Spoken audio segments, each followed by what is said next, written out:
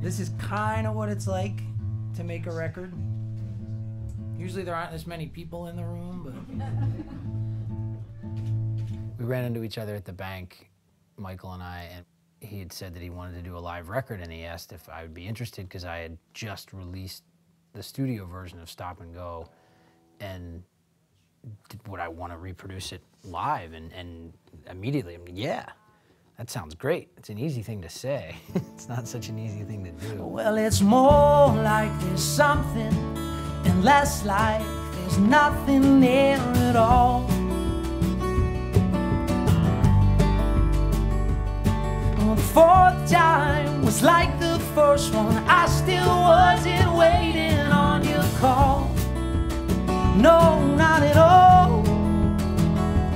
You're not keeping your eye on the ball, and you try like a baby. Take 4, 4th Street.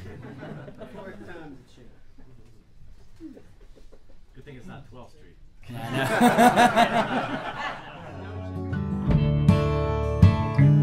and I can't even say that I blame you, because I'm 4th Street and you're 5th Avenue. It's true, it's something everyone knows but won't say. It's gonna catch up with us one day.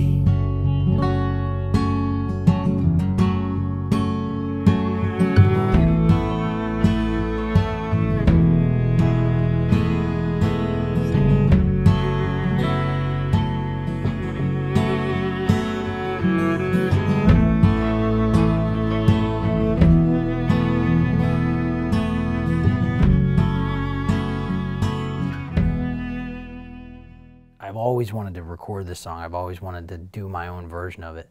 And on this record, Charlie and I were talking about it, and the plan was initially going to be, in my head, to just do like a one guitar, one vocal thing.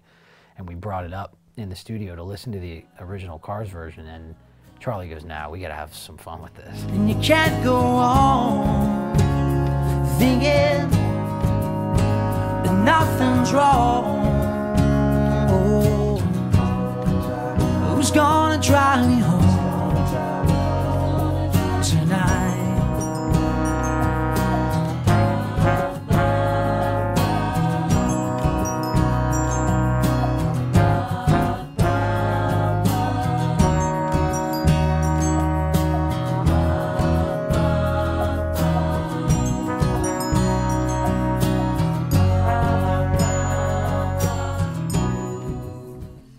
Places you put on the map, or where you go when everything is changing. Just when the clouds are looking black, you look outside, see that it stopped raining. Here we go. Whoa. It stopped raining. Whoa.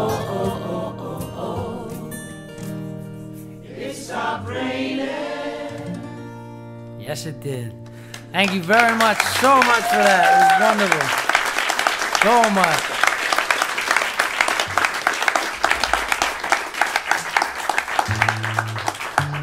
We should get a really big bus and take this show on the road.